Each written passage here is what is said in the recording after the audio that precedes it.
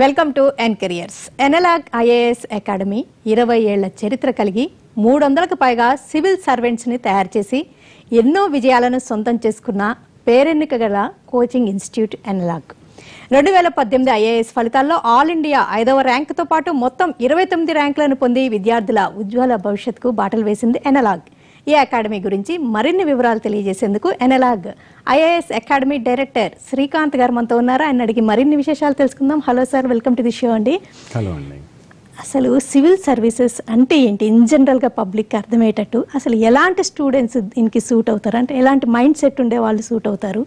అందరికీ ఉంటుంది పైకి ఎదగాలని, అసలు ఎలాంటి వాళ్ళు దీని గురించి ఆలోచించవచ్చు?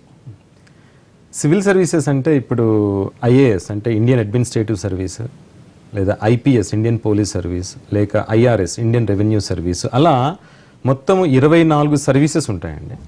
ఈ 24 సర్వీసెస్ మొత్తాన్ని కలిపి మనం సివిల్ సర్వీసెస్ అంటాం. ఈ సివిల్ సర్వీసెస్ గాను UPSC union public service commission వారు ప్రతి సంవత్సరము ఎగ్జామ్ కండక్ట్ చేస్తారనమాట. ఆ ఎగ్జాము 3 స్టేజెస్లో ఉంటుంది. ఫస్ట్ స్టేజ్ ప్రిలిమినరీ ఎగ్జాము, అది జనరల్గా జూన్లో జరుగుతుంది. తర్వాత సెకండ్ స్టేజ్ మెయిన్స్ ఎగ్జాము, అది జనరల్ సెప్టెంబర్ అక్టోబర్లో జరుగుతుంది.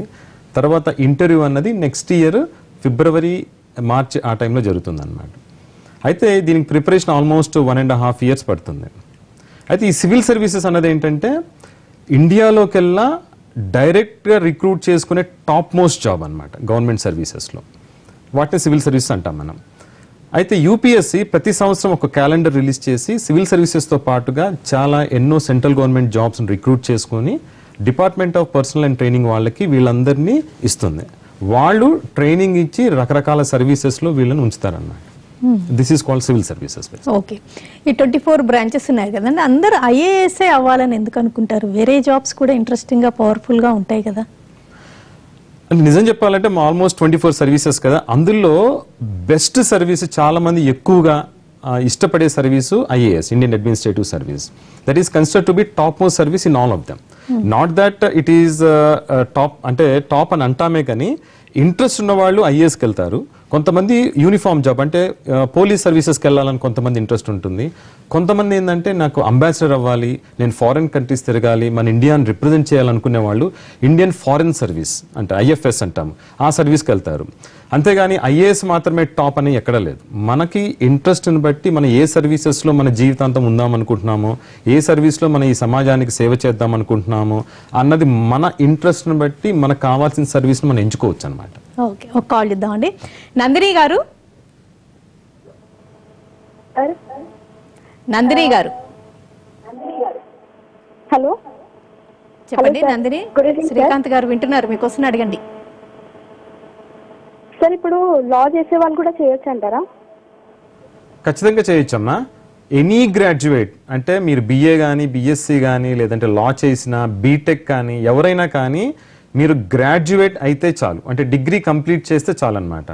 అయితే మీరు డిగ్రీ ఫైనల్ ఇయర్లో ఉన్నప్పుడు కూడా మీరు రాసే అవకాశం ఉంటుంది, ప్రొవైడెడ్ మీరు ఏజ్ క్రైటీరియా అనేది సాటిస్ఫై అవ్వాలి. అంటే 21 years మీకు కంప్లీట్ అవుతే అప్పుడు మీరు రాయటానికి ఎలిజిబిలిటీ వస్తుంది. సో గ్రాడ్యుయేట్స్ అన్న కొంతమంది కరెస్పాండెన్స్ కోర్స్ అంటే డిస్టెన్స్ ఎడ్యుకేషన్లో కూడా మరి ఎలిజిబిలిటీ ఉంటుందా అంటే ఖచ్చితంగా ఉంటుంది. All graduates are eligible to right this examination provided you satisfy other eligibility criteria. Any stream నుంచి అయినా రాయొచ్చు. కాకపోతే కొంతవరకు ఈ లా కానీ బీటెక్ కానీ మెడిసిన్ కానీ ఇవి చేసే వాళ్ళకి కొంచెం వాళ్ళకి ఆ స్టడీ కూడా ఎక్కువ ఉంటుంది కదండి, ప్రెషర్ ఉంటుంది. అంటే సైమల్టేనియస్గా ఈ IAS కోచింగ్ కానీ సివిల్ కోచింగ్ కానీ తీసుకోవచ్చా? తీసుకుంటే కోపప్ అవ్వగలుగుతారా? ఖచ్చితంగా అవుతారండి. ఎందుకంటే ముందులా లేదు సివిల్ సర్వీస్ ఎగ్జామ్. ముందు ఎలా ఉండేదంటే సివిల్ సర్వీస్ ఎగ్జామ్ మనం చాలా ఎక్కువ పుస్తకాలు చదివి ఎక్కువగా గుర్తుపెట్టుకొని వాటిని అనాలిసిస్ చేసి మనము ఎగ్జామ్ రాయాల్సిన అవసరం ఉండేది. కానీ ఇప్పుడు అలా లేదు, మనం అంత ఎక్కువ పుస్తకాలు చదవాల్సిన అవసరం లేదు. ఇప్పుడు సివిల్ సర్వీసెస్లో అడుగుతున్న ప్రతి క్వశ్చను మన చుట్టూ జరుగుతున్న సమకాలీన విషయాలు ఏవైతే ఉన్నాయంటే కరెంట్ అఫైర్స్, న్యూస్ పేపర్లో జరుగుతున్న మనకు వినిపిస్తున్న విషయాలు ఏవైతే ఉన్నాయో వాటికి సంబంధించిన ప్రశ్నలు ఎక్కువగా అడుగుతున్నారు. మీరు పాలిటీ చదివినా అంటే రాజ్యాంగం సంబంధించి చదివినా, లేదా ఎకానమీ సంబంధించి చదివినా, లేదా జాగ్రఫీ సంబంధించి చదివినా, లేదా సోషల్ ఇష్యూస్ సంబంధించి చదివినా కానీ మీకు అడిగే ప్రశ్నలు మాత్రము వాటిల్లో కరెంట్ అఫైర్స్ రిలేటెడ్ క్వశ్చన్స్ ఎక్కువగా అడుగుతారు. అయితే ఈ కరెంట్ అఫైర్స్ మీకు తెలియాలి అంటే daily news paper చదవాల్సిందే. Daily news paper చదివే అలవాటు ముందు నుంచి ఉన్నవాళ్ళు, అంటే 6th నుంచే ఉండాల్సిన అవసరం లేదు. మీరు 10th తర్వాత ఇంటర్లో కానీ డిగ్రీలో కానీ రోజు ఒక అరగంట, గంట లేదా గంటన్నర మీరు డైలీ న్యూస్ పేపర్ చదివితే మీకు చుట్టూ జరుగుతున్న పరిస్థితులు బాగా తెలుస్తాయి. రేపు సివిల్ సర్వీస్లో అడిగే ప్రశ్నావళి కూడా దానికి సంబంధించిందే ఉంటుంది కాబట్టి మీరు ఆన్సర్స్ రాయటం చాలా ఈజీగా ఉంటుందన్నమాట. ఇంకొకటి, ఎప్పుడైతే డిగ్రీలో వాళ్ళు తీసుకున్న సబ్జెక్ట్ ఆప్షన్స్గా తీసుకుంటారో అదే వాళ్ళకి అంటే బెస్ట్ చాయిస్ అనుకుంటూ ఉంటారు. అది ఎంతవరకు కరెక్ట్ అండి? అంటే డిగ్రీలో ఒకవేళ లా చేశారనుకోండి, దానికి రిలేటెడ్ ఆప్షన్సే తీసుకోవాల్సి ఉంటుందా? సమ్ అదర్ తీసుకుంటే బెటరా? ఈ ఆప్షన్స్ ఎంపికలు ఎలాంటి అవగాహన ఉండాలి? ఆప్షనల్ ఎంపిక చాలా ఇంపార్టెంట్ అండి ఈ విషయంలో. ఎందుకంటే సివిల్ సర్వీసెస్లో మీరు గత 2-3 సంవత్సరాలుగా చూసుకుంటే ఆప్షనల్ సబ్జెక్ట్లో హై స్కోర్స్ తెచ్చుకున్న వాళ్ళే సర్వీస్లో ఉన్నారు. జనరల్ స్టడీస్లో హై స్కోర్స్ తెచ్చుకోవటం అనేది చాలా అరుదుగా జరుగుతుంటుంది. ఆల్మోస్ట్ అందరూ ఒకే యావరేజ్ మార్క్స్ దగ్గర ఉంటారు. కానీ మనకి ఎక్స్ట్రా మార్క్స్ ఎక్కడొస్తాయి అంటే మోస్ట్లీ మనకి ఇంటర్వ్యూలోనూ అలానే optional సబ్జెక్ట్లోనే bonus marks, above average marks తెచ్చుకునే అవకాశం ఉంటుంది. అందుకోసం ఆప్షనల్ సెలెక్షన్ చాలా ఇంపార్టెంట్.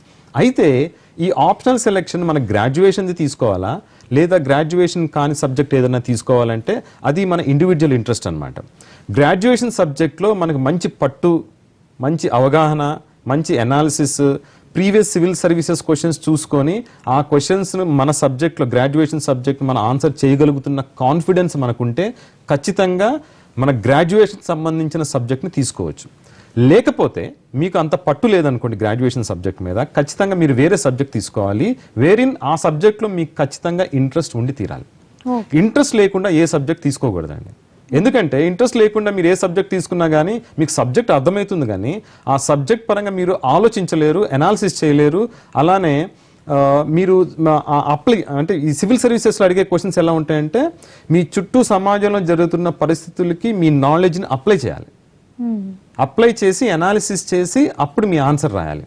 అలా అప్లై చేసి అనాలిసిస్ చేయాలంటే ఖచ్చితంగా మీరు ఎంతో డీపర్ లెవెల్ ఆఫ్ అండర్స్టాండింగ్కి వెళ్ళి సబ్జెక్ట్ నేర్చుకోవాలి.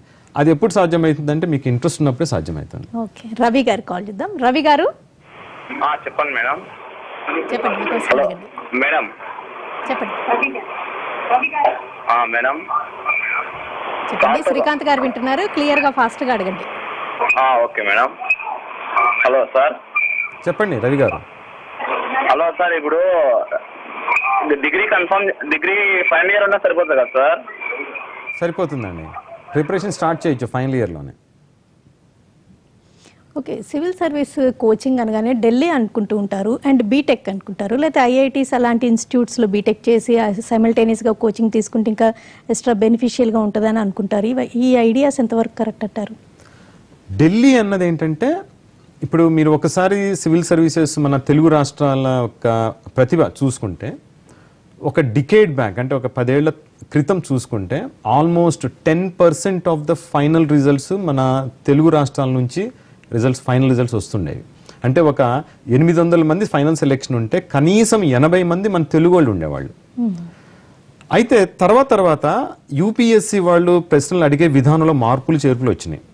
వాళ్ళు ఏం చేస్తున్నారంటే ఒకప్పుడు సబ్జెక్ట్ మాత్రం అడిగేవాళ్ళు, ఇప్పుడు ఏం అడుగుతున్నారంటే సబ్జెక్ట్తో పాటుగా కరెంట్ అఫైర్స్ రిలేటెడ్గా క్వశ్చన్స్ అడగటం వల్ల ఈ మార్పుని మన తెలుగు వాళ్ళు గమనించకపోవటం వల్ల ఒక డికేడ్ బ్యాక్ క్వశ్చన్స్ మాత్రం అలా రావటం వల్ల మన పిల్లలు ఆన్సర్స్ దానికి తగ్గట్టుగా రాయలేకపోయేవాళ్ళు. అందుకోసము రిజల్ట్స్ తగ్గుతూ వచ్చాయి. ఈ మధ్య కాలంలో చూసుకుంటే మళ్ళీ మన వాళ్ళు కూడా అర్థం చేసుకున్నారు.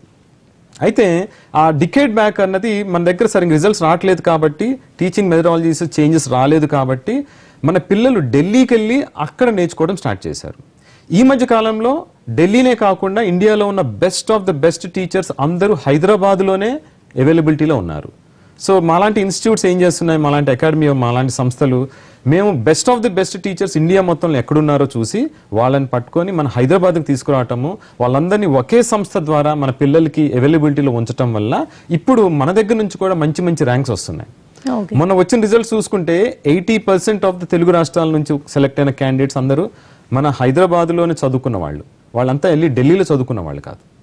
ఓకే ఓకే, ఎగ్జామినేషన్ ప్యాటర్న్ మారింది అండ్ నెంబర్ ఆఫ్ అటెంప్ట్స్ కూడా పెంచారు కదండి ఇప్పుడు, 6 అటెంప్ట్స్.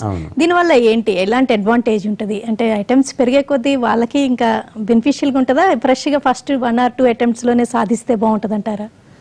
దానికి ఎలాంటి అప్రోచ్ ఉండాలి? నా దృష్టిలో ఏంటంటే ఫస్ట్ 2-3 అటెంప్ట్స్ బెస్ట్ అటెంప్ట్స్ అండి. అందులో ఫస్ట్ 2 అటెంప్ట్స్ అంటే తిరుగులేటెడ్ అటెంప్ట్స్ అవి. ఎందుకంటే ఇనీషియల్ డేస్ లో మన థాట్ ప్రాసెస్ చాలా ఫ్రెష్ గా ఉంటుంది. మీరు రాను రాను ఎక్కువ పుస్తకాలు చదివి ఎక్కువ ఒపీనియన్స్ తెలుసుకునే కొద్దీ మీ థాట్ ప్రాసెస్ కూడా డైవర్సిఫై అయిపోయి డైల్యూట్ అవుతుంది. కరెక్ట్. సో స్టార్టింగ్ లో మీ ఫ్రెష్నెస్ ఆఫ్ థాట్ ఉన్నప్పుడు మీ ఒరిజినల్ థింకింగ్ బయటకు వస్తుంది. ఆ ఒరిజినల్ థింకింగ్ ఇంపార్టెంట్. ఎందుకంటే ఆ ఒరిజినల్ థింకింగ్ మీకు తప్ప ఇంకెవరికి ఉండదు ఇండియా మొత్తంలో. సో మీరు రాసే ఆన్సర్ ఎలా ఉంటుందంటే ఒరిజినల్ ఆన్సర్ లా ఉంటుంది. It's not at all a manipulated answer. దానివల్ల మీకు మంచి మార్కులు వచ్చే అవకాశం ఉంటుంది. నేను చెప్పినట్టు యావరేజ్ కన్నా బోనస్ మార్క్స్ ఎక్కువ రావాలి అంటే ఆ బోనస్ మార్క్స్ అనేది మీ ఒరిజినల్ థింకింగ్ నుంచి వచ్చిన పాయింట్స్ ఏవైతే ఉంటాయో వాటికి వస్తాయి ఆ ఒరిజినల్ బోనస్. ఫ్రెష్ గా ఎనర్జెటిక్ గా కూడా ఉంటారు, ఎనర్జెటిక్ గా ఉంటారు ఇనీషియల్ గా. అది ఫస్ట్ 2 అటెంప్ట్స్ మాక్సిమం మహా అయితే 3rd అటెంప్ట్ వరకు మీరు రిటైన్ చేయగలుగుతారు. 4th అటెంప్ట్ నుంచి ఏమైతుందంటే మీ ఎక్స్పీరియన్స్ పెరిగే కొద్దీ మీ నెంబర్ ఆఫ్ ఒపీనియన్స్ అంటే రకరకాల పుస్తకాలు చదవటం వల్ల ఎక్కువ పుస్తకాలు చదవటం వల్ల 4-5 రకాల ఒపీనియన్స్ ఎక్కువ అయిపోయి మీరు ఆలోచించే విధానం ఆ ఒపీనియన్స్ ద్వారానే ఆలోచిస్తారు కానీ మీ సెల్ఫ్ థాట్ అనేది బయటికి రాదు. సో మీలో ఉన్న ఆ తెలివితేటలు కానీ మీరు క్రియేటివ్ థింకింగ్ కానీ అది బయటకు వచ్చి మీ సెల్ఫ్ థాట్ నుంచి వచ్చే solution would be always the best solution. Madhavi గారు కాల్ చేద్దాం. మాధవి గారు. Good evening madam. Good evening Madhavi, చెప్పండి. శ్రీకాంత్ గారు వింటున్నారు. Hello sir, good evening sir. Good evening Madhavi గారు, చెప్పండి. సార్ మా అబ్బాయి ఇప్పుడు బీటెక్ ఫైనల్ ఇయర్ అయిపోయింది సార్, మెకానికల్. ఓకే. జేఎన్టీలో చదువుతున్నాడు అండి ఇప్పుడు. అంటే ఈజ్ ఆస్పైరింగ్ ఫర్ సివిల్స్ అన్నమాట. ఓకే. అయితే ఇప్పుడు ప్రస్తుతానికి ఇప్పుడు ప్రిపేర్ అవ్వాలా లేకపోతే ఒక 2 years ప్రిపరేషన్ అయ్యాక ప్రిపేర్ అవ్వాలా? నా దృష్టిలో ఏంటంటే సివిల్ సర్వీసెస్ ప్రిపేర్ అవుదాము అని మీరు అనుకున్న క్షణం నుంచి దీనికి సంబంధించి ప్రిపరేషన్ స్టార్ట్ చేస్తే బెస్ట్. ఎందుకంటే ఇది ఎలాగో 1.5 నుంచి 2 years పడుతుంది అనమాట. సో మీ అబ్బాయి అట్లాగో గ్రాడ్యుయేషన్ అంటే ఇంజనీరింగ్ అయిపోయింది కాబట్టి ఇమీడియట్గా ప్రిపరేషన్ స్టార్ట్ చేయాలండి. సో దీనికోసం మేమేం చేసాము అంటే ఈ సంవత్సరం నుంచి మంచి స్టూడెంట్స్ని ఐడెంటిఫై చేయడం కోసము so that we can give them the best training possible in Hyderabad it self. And ఈ బెస్ట్ ట్రైనింగ్తో ఏంటంటే వెరీ ఫస్ట్ అటెంప్ట్లో సర్వీస్ సాధించాలి అంటే బెస్ట్ మెథడాలజీస్ కావాలి, టీచింగ్ మెథడాలజీస్ కావాలి, మంచి ఇన్ఫ్రాస్ట్రక్చర్ కావాలి, మంచి స్ట్రాటజీ ఆఫ్ ప్రిపరేషన్ కావాలి. దీనికోసము బెస్ట్ స్టూడెంట్స్ మేము ఐడెంటిఫై చేస్తామండి. దీనికోసం మేమేం చేస్తామంటే ఒక టెస్ట్ పెడుతున్నాం, స్కాలర్షిప్ టెస్ట్ అంటాం. దీన్నే we call it as Astra scholarship test, అంటే analogue scholarship test for rising aspirants. ఈ టెస్ట్ రేపు జరగబోయే 28వ తారీఖున అంటే ఈ ఏప్రిల్ 28వ తారీఖున మార్నింగ్ 10 గంటల నుంచి 12 గంటల వరకు డిఫరెంట్ టెస్ట్ సెంటర్స్లో జరుగుతుందండి. మీ అబ్బాయి ఆల్రెడీ గ్రాడ్యుయేషన్ అయిపోయింది, ప్రిపరేషన్ స్టార్ట్ చేయాలి కాబట్టి ఒకసారి ఈ అస్త్రా స్కాలర్షిప్ టెస్ట్ రాసి అందులో మీ అబ్బాయి ఎంతో కొంత స్కాలర్షిప్ తెచ్చుకోగలిగితే ఇప్పుడున్న మెరిట్ని బట్టి తను కోచింగ్ ఇమీడియట్గా స్టార్ట్ చేస్తే బాగుంటుంది. ఎన్కెరియర్స్ IAS IPS వంటి సివిల్ సర్వీసెస్కి సెలెక్ట్ అవ్వాలంటే ఎప్పటి నుంచి ప్రిపరేషన్ ఉండాలి, ఎలాంటి అప్రోచ్ ఉండాలి, ఎనలాగ్ IAS అకాడమీ వంటి అకాడమీల గైడెన్స్ ఎంతవరకు ఉపయోగపడుతుంది, ఈ వివరాలన్నీ తెలియజేయడానికి analogue IAS academy director Srikanth గారు మనతో ఉన్నారు. అసలు మీ ఇన్స్టిట్యూట్, మీ అకాడమీ యొక్క ప్రత్యేకతలు ఏంటి, ఎలాంటి విశిష్టత ఉంది, ఎన్ని బ్రాంచెస్ ఉన్నాయి, అవి ఒకసారి చెప్పండి. మా అకాడమీ మెయిన్ ప్రత్యేకత ఏంటంటే ఫ్యాకల్టీ అండి, అంటే టీచింగ్ ఫ్యాకల్టీ. వీళ్ళు ఎలా అంటే ఇండియాలో ఉన్న best of the best teachers ఎవరైతే ఉంటారో వాళ్ళ యొక్క కరెస్పాండింగ్ సబ్జెక్ట్స్లో వాళ్ళని తీసుకొచ్చి మనం ఇక్కడ హైదరాబాద్లో లేదా మా అదర్ బ్రాంచెస్ ఎక్కడైతే ఉన్నాయో అక్కడ మేము పాఠాలు చెప్పించడం జరుగుతుంది. ఇది ఎందుకు అవసరం అంటే సివిల్ సర్వీసెస్లో ఏ టాపిక్ చదువుకున్నా కానీ ఆ టాపిక్ నేర్చుకునేటప్పుడు పిల్లలు ఎంతో కాంప్రహెన్సివ్గా అలానే ఎంతో ఇన్డెప్త్గా నేర్చుకోవాల్సి వస్తుంది. సో దట్ మీరు చేసే అనాలిసిస్, దాంతో మీరు ఫామ్ చేసుకునే ఒపీనియన్, తర్వాత మీరు ఎక్స్ప్రెస్ చేయాల్సిన ఒపీనియన్ ఏదైతే ఉంటుందో ఎగ్జామ్లో అది చాలా కాంక్రీట్గా ఉండాలి. అంటే మనకు కన్ఫ్యూజన్ అన్నదానికి తావులేదన్నమాట. అలా ఉండాలి అంటే ఆ పర్టికులర్ టాపిక్లో ఒక ఎక్స్పర్ట్ వచ్చి చెప్పాలి మీకు. ఆ ఎక్స్పర్ట్స్ అన్నది మనం ఇండియాలో రకరకాల ప్లేస్లో ఎక్కడెక్కడ ఉన్నా, అంటే ఢిల్లీలో ఉన్నా లేదా చెన్నైలో ఉన్నా లేదా బెంగళూరులో ఉన్నా, భువనేశ్వర్లో ఉన్నా, కర్నూలు హర్యానాలో ఉన్నా లేదా లక్నోలో ఉన్నా, అన్ని చోట్ల నుంచి బెస్ట్ ఆఫ్ ది బెస్ట్ టీచర్స్ని ఒక దగ్గరకు తీసుకొచ్చి అక్కడ పాఠాలు చెప్పించగలగాలి. అది 5 బ్రాంచెస్ ఉన్నాయి. మాకు 5 బ్రాంచెస్ ఉన్నాయి. ఒకటేమో హైదరాబాద్లో మాదాపూర్ ఒకటి ఉంది, అలానే అశోక్ నగర్ ఇందిరా పార్క్ ఎట్లాగో ఉన్నాయి హెడ్ ఆఫీస్. అండ్ దెన్ గుంటూరులో ఒకటి, వైజాగ్లో ఒకటి, బెంగళూరులో ఒకటి, న్యూఢిల్లీలో ఒక బ్రాంచ్ ఉన్నాయి అన్నమాట. సో ఈ బ్రాంచెస్ అన్నిట్లోనూ మేము ఆల్రెడీ సెలెక్ట్ చేసిన టీమ్ ఆఫ్ ఫ్యాకల్టీ ఎవరైతే ఉంటారో వాళ్ళు డిఫరెంట్ ప్లేసెస్ బ్రాంచెస్కి వెళ్ళి పాఠాలు చెప్తా ఉంటారు. వాళ్ళు రొటేట్ అవుతూ ఉంటారు అనమాట. సో హైదరాబాద్ లో ఎవరైతే టీచ్ చేస్తారో వాళ్ళే బెంగళూరులో చేస్తారు, న్యూఢిల్లీలో చేస్తారు, గుంటూరులో చేస్తారు, అలానే వైజాగ్ లో కూడా చేస్తారు. ఓకే, అంటే ఏ ఆప్షన్ తీసుకున్నా ఆ ఆప్షన్ కి అవైలబుల్ గా ఉన్నారు బెస్ట్ ఫ్యాకల్టీ. అవునండి. ఓకే, ఒక కాల్ చేద్దామండి. సరిత గారు, హలో. ఓకే, అసలు ఎన్ని అవర్స్ ప్రిపరేషన్ ఉండాలండి? 17-18 అవర్స్ కష్టపడాలి, నిద్రపోకుండా కష్టపడాలి అనుకుంటూ ఉంటారు. ఎన్ని అవర్స్ ప్రిపరేషన్, ఎప్పటి నుంచి ఎన్ని ఇయర్స్ ఉండాలంటారు? కనీసం 1.5 to 2 years ప్రిపేర్ అవ్వాలండి.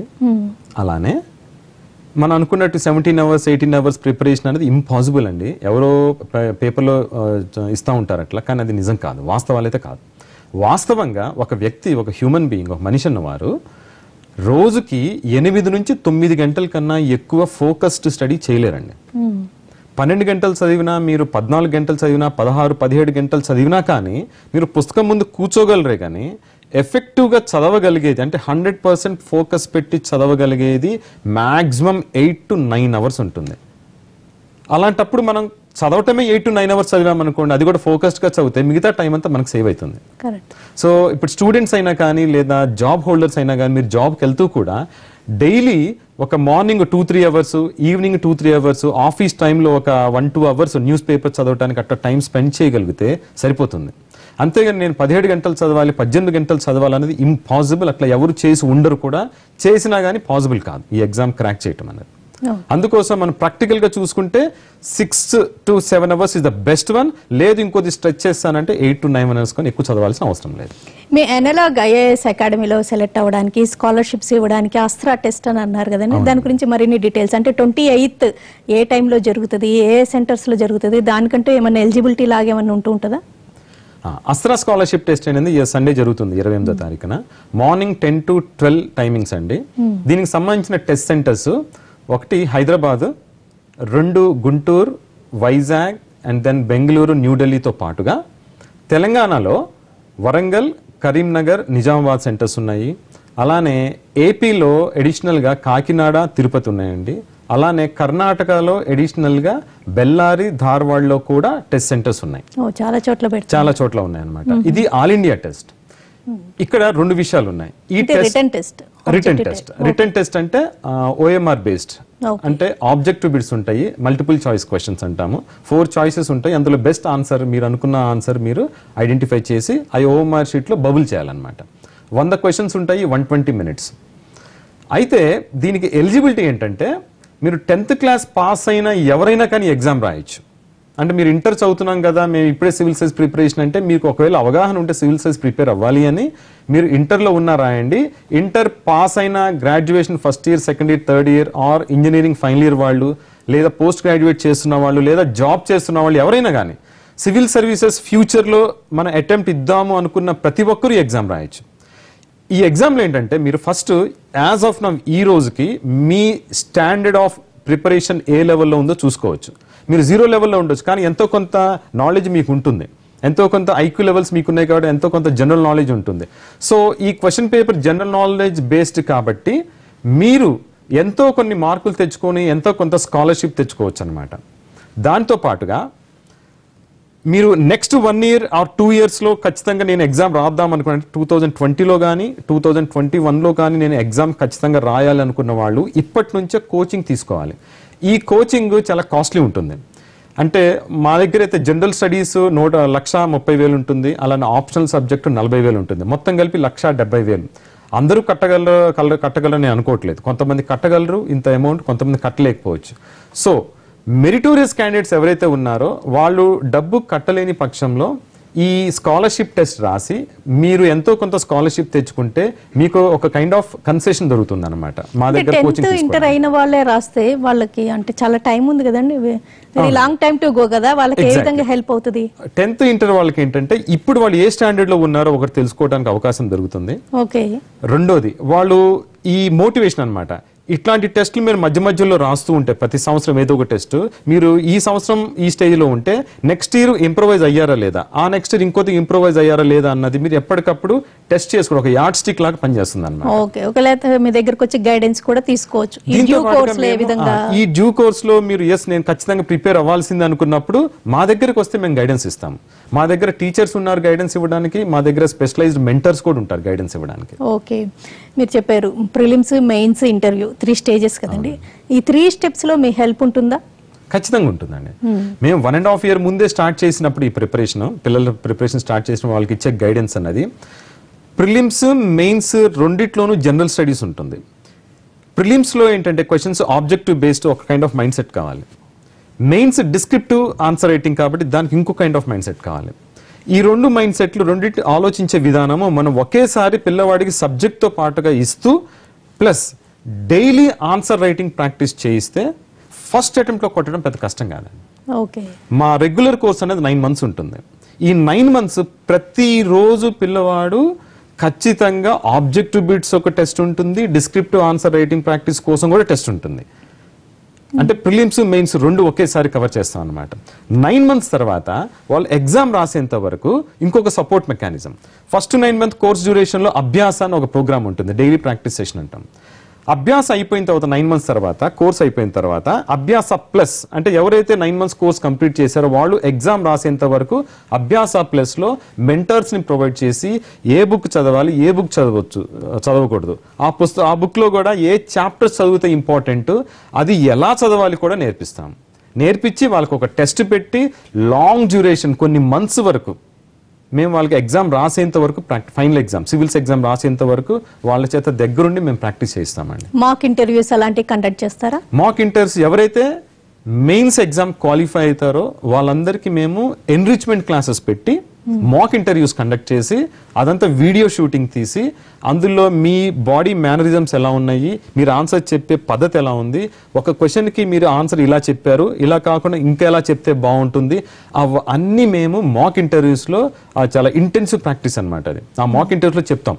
ఒక ప్యానల్ ఆఫ్ మెంబర్స్ ఉంటారు, 5 మంది ఉంటారు. 5 మందిలో రిటైర్డ్ బ్యూరోక్రాట్స్ ఉంటారు, అంటే రిటైర్డ్ IAS, IPS లేదా రిటైర్డ్ అంబాసిడర్స్, అలానే జర్నలిస్టులు ఉంటారు, అకాడమిషియన్స్ ఉంటారు, సైకాలజిస్ట్ కూడా బోర్డులో కూర్చొని ఉంటారు. సో ఒక 5 మంది కూర్చుంటారు అనమాట. వీళ్ళు కూర్చొని కంప్లీట్ గా గ్రిల్ చేసి క్యాండిడేట్ ని ఫైనల్ గా ఇన్పుట్స్ ఇచ్చి ఈ ఆన్సర్కి ఇలా చెప్తే బాగుండేదని ఇన్పుట్స్ ఇచ్చి ఫైనల్ గా బ్రష్ అప్ చేసి పంపిస్తారు క్యాండిడేట్. జాబ్ చేసే వాళ్ళకి మరి ఈ ప్రిపరేషన్ అంతా కుదురుతుందా? వాళ్ళకి ఒక డ్రీమ్ మిగిలిపోయి ఉంటుంది కొంతమంది. ఖచ్చితంగా కుదురుతుందండి. జాబ్ చేసే వాళ్ళు ఇందాక నేను చెప్పినట్టు మీరు 15 గంటలు 18 గంటలు ప్రిపేర్ అవడం కష్టం అని మీరు అనుకుంటూ ఉంటారు. అసలు అన్ని గంటలు ప్రిపేర్ అవ్వాల్సిన అవసరం లేదు. ఇందాక నేను చెప్పినట్టు మీరు 6 నుంచి 8 గంటలు డైలీ స్పెండ్ చేయగలము అన్న కాన్ఫిడెన్స్ మీకుంటే, అంటే మార్నింగ్ ఆఫీస్కి వెళ్ళే ముందు కొంత టైము, తర్వాత ఆఫీస్ నుంచి ఇంటికి వచ్చిన తర్వాత కొంత టైము, ఆఫీస్లో వీలైతే ఆన్లైన్లో న్యూస్ పేపర్ చదివి ఎంతో కొంత టైం మీరు స్పెండ్ చేయగలిగితే, అలా కనీసం 1.5 year మీరు చేసిన తర్వాత అటెంప్ట్ ఇవ్వండి. మీకు మీరే తెలుస్తుంది yes I'm able to do it or not అన్నది. ఓకే, ఈ అస్త్రా టెస్ట్ అనేది ఒక్కసారి జరుగుతుంది, ఇంకా సంవత్సరానికి ఒకసారి జరుగుతుందండి. అంటే రేపు 28th అవైల్ చేసుకుంటేనే బెటర్ అంటే 28th is the last chance for them. So యాక్చువల్గా ఏంటంటే ఈ రోజు last date for applying for Astra 25th. అయితే చాలా మంది రిక్వెస్ట్ ఏంటంటే సార్ మేము చిన్న ప్రాబ్లం రావటం వల్ల ఇంటర్నెట్ స్పీడ్ ఉండలేకపోవటం వల్ల మేము అప్లై చేయలేకపోయామన్నారు. మీ అందరి కోసం ఏంటంటే మీరు రేపు ఎల్లుండి కూడా అప్లై చేయండి. అయినా కానీ మీరు చేయలేకపోతే డైరెక్ట్ గా టెస్ట్ సెంటర్కి రండి. టెస్ట్ సెంటర్ దగ్గర మీకు రిజిస్ట్రేషన్ చేయించడం జరుగుతుంది. డైరెక్ట్ టెస్ట్ సెంటర్స్, ఇందాక నేను చెప్పిన లిస్ట్ చేసిన టెస్ట్ సెంటర్స్ ఉన్నాయి కదా, మీరు ఒకసారి ఇన్స్టిట్యూట్ నెంబర్ కాల్ చేసి మీరు మీ ఫోన్ నెంబర్ రిజిస్టర్ చేసుకుంటే ఈ పర్టికులర్ టెస్ట్ సెంటర్లో నేను అటెండ్ అవుతాను, గుంటూరు టెస్ట్ సెంటర్లో అటెండ్ అవుతాను అంటే మేము ఆ గుంటూరులో ఏ కాలేజ్లో మీకు ఎగ్జామ్ జరుగుతుంది, ఆ టైమింగ్స్, ఆ డీటెయిల్స్ అన్ని మీకు SMS చేయడం జరుగుతుంది. ఓకేనండి శ్రీకాంత్ గారు, థ్యాంక్స్ ఎలాట్ అండి.